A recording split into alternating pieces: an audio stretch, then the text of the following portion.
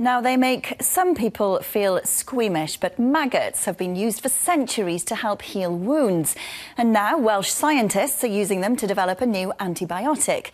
According to the research team at Swansea University, it could help tackle the looming crisis of bacteria-resistant drugs. Here's Rhiannon Wilkins. Under the microscope at this lab at Swansea University are creepy crawlies that hold the key to new medicine.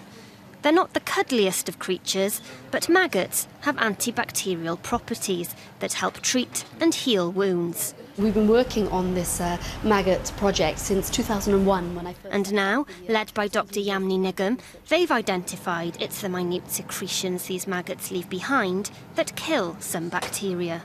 They want to use it to create an antibiotic. We've done some further work, biochemical work, to try and isolate this particular molecule that's quite a small molecule that we know has a really potent effect on several quite nasty species of bacteria. It can either be a topical antibiotic, so you would put it on a wound as a cream or as a lotion, or you could, if the toxicity tests are good on it, we could use it as a systemic antibiotic, so it's one that you would take orally, perhaps for a chest infection or any other infection that you might have. So, you know, we have hope for it to perhaps be used in many different ways.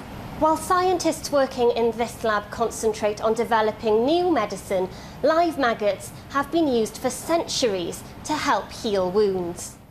They're available on the NHS for people like Brian Miller, who has diabetes.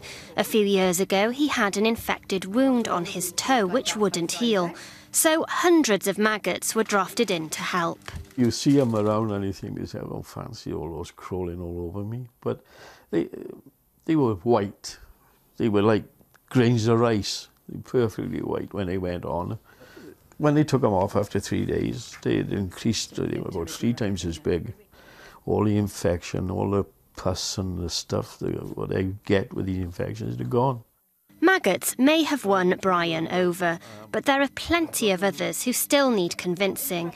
And that's why Dr. Nigam and her team have launched the Love a Maggot campaign. And these are the size that we'd use them on wounds. They may have a bad reputation, but maggots are doing their bit to help nurse us back to health. And in the near future, it's highly likely we'll be seeing new drugs created by them in our hospitals and medicine cabinets.